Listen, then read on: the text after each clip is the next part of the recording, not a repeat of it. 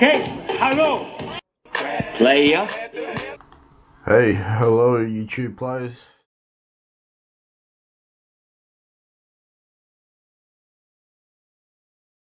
FreeCAD. The tree view appears in the Model tab of the Combo view, one of the most important panels in the interface. It shows all user-defined objects that are part of a FreeCAD document. The tree view is a representation of the document's structure, and indicates what information is saved to disk. These objects don't necessarily have to be geometrical shapes visible in the 3D view, but can also be supporting data objects created with any of the workbenches.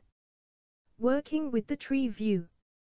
By default, whenever a new object is created, it is added to the end of the list. In the tree view. The tree view allows managing the objects to keep them organized. It permits creating groups, moving objects inside groups, moving groups inside other groups, renaming objects, copying objects, deleting objects, and other operations in the context menu, right-click, which depend on the currently selected object and the currently active workbench. Many operations create objects that are dependent on a previously existing object. In this case, the tree view shows this relationship by absorbing the older object inside the new object. Expanding and collapsing the objects in the tree view shows the parametric history of that object. Objects that are deeper inside others are older, while objects that are outside are newer, and are derived from the older objects. By modifying the interior objects, the parametric operations propagate all the way to the top, generating a new result. The topmost object is created by doing parametric operations on objects which themselves were created by previous operations. Expanding the tree many levels reveals the original elements that were used to create the partial solids. Actions. Since the tree view lists objects that may be visible in the 3D view, many of the actions are the same as those that can be executed from the 3D view. When the application starts, the default Start workbench is active, and no document has been created. Right-clicking on the tree view shows one submenu with 4 commands. Expression actions. O-copy selected. O-copy active document. O-copy all documents. O-paste. These allow working with various documents, but are disabled if no document is present. Once a new document has been created, the following become active. Expression actions. O-copy active document. O-copy all documents. In addition, link actions are available. Link actions. O-make link group. Simple group. Group with links. Group with transform links. O-make link. Selecting the document.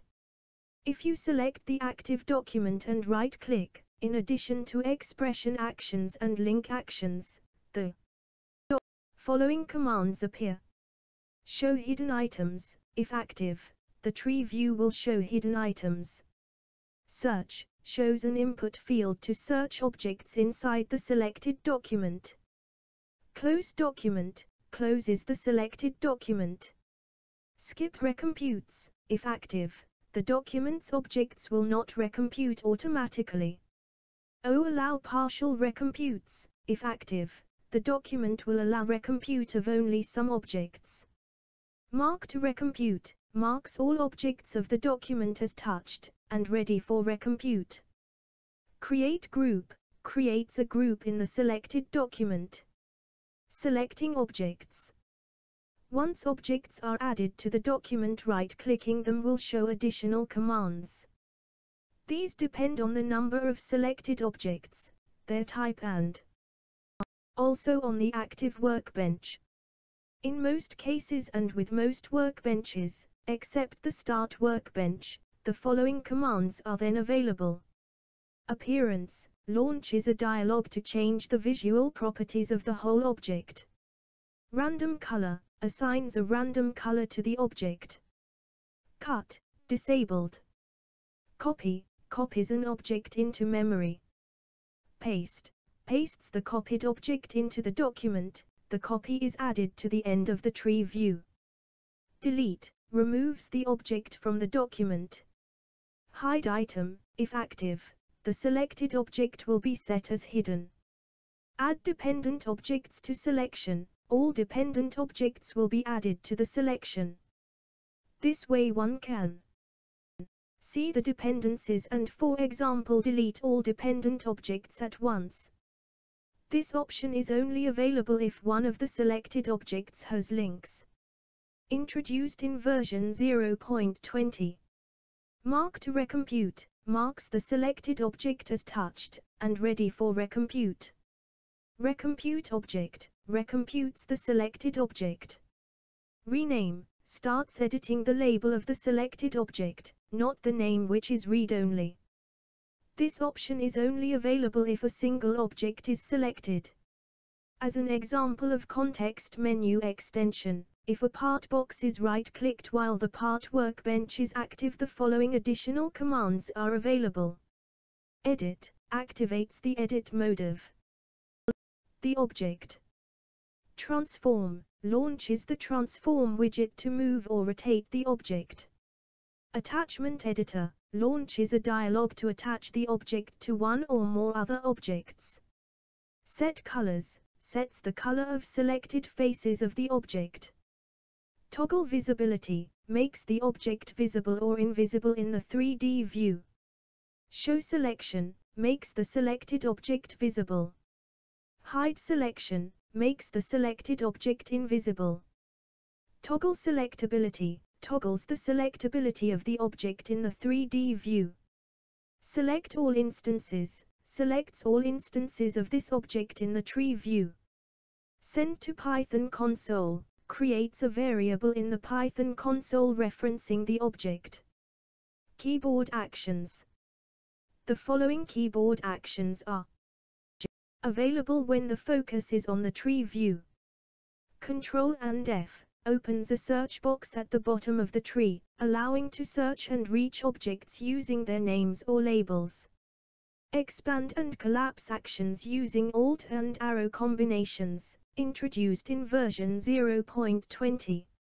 Alt and left, collapses selected item, S. Alt and right, expands selected item, S. Alt and up, expands selected item, S, with all their Tier 1 children collapsed, deeper children remain unchanged. Alt and down, expands selected item, S, with all their Tier 1 children expanded as well, deeper children remain unchanged. Overlay icons. One or more smaller overlay icons can be displayed on top of an object's default icon in the tree view.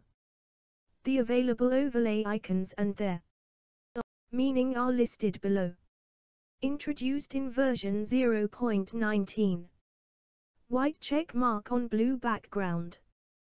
This indicates that the object has to be recomputed, due to changes made to the model or because the user marked the object in the tree view context menu to be recomputed. In most cases, recomputes are triggered automatically, but sometimes they are delayed for performance reasons. White arrow on green background. This indicates the so-called tip of a body. It is usually the last feature in a part design body and represents the whole body to the world outside of the body, for example when the body is exported or used in part Boolean operations. The tip can be changed by the user. Purple chain link on white background.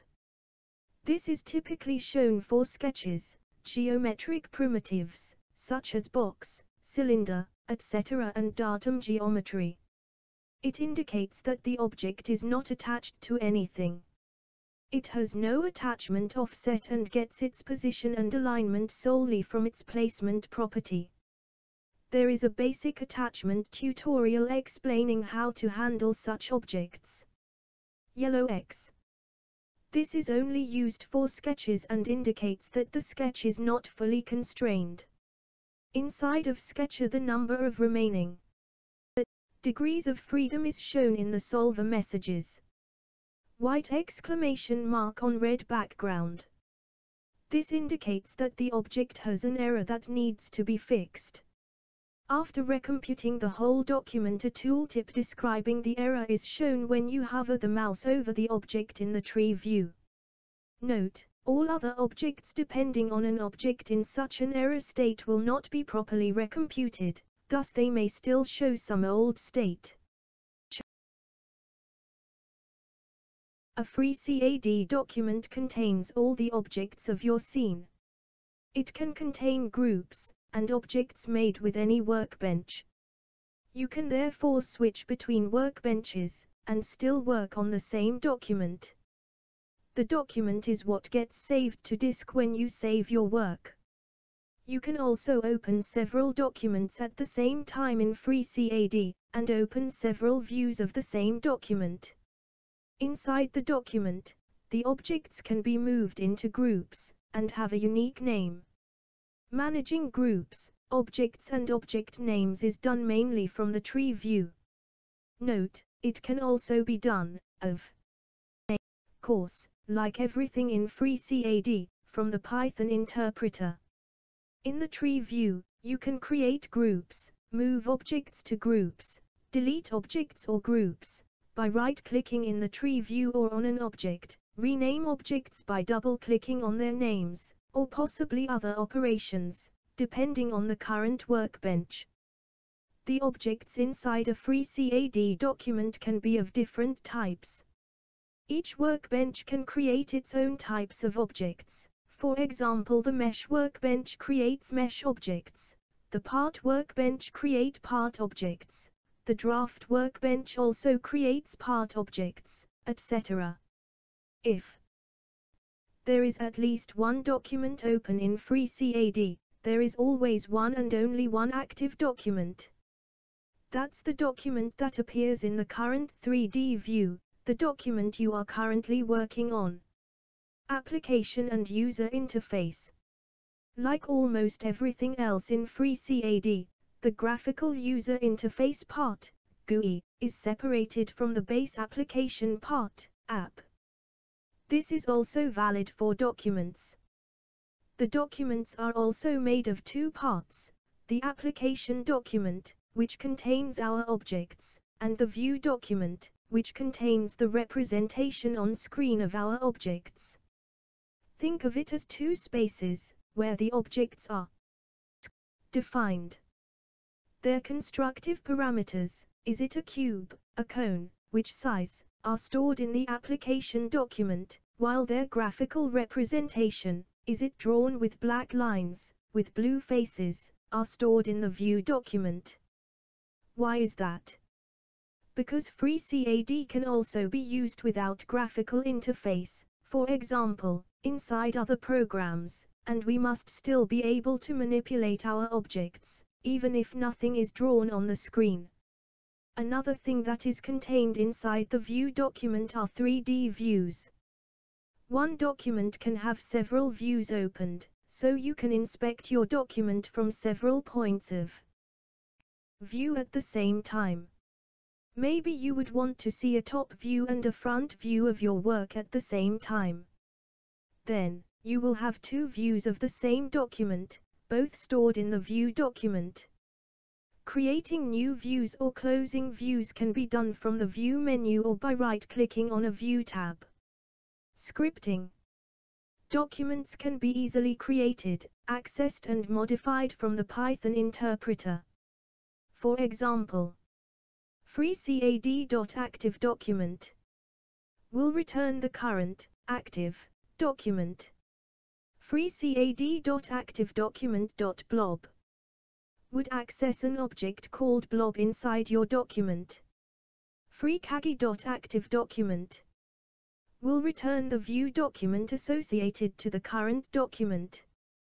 FreeCAD.ActiveDocument.blob would access the graphical representation view part of our blob object.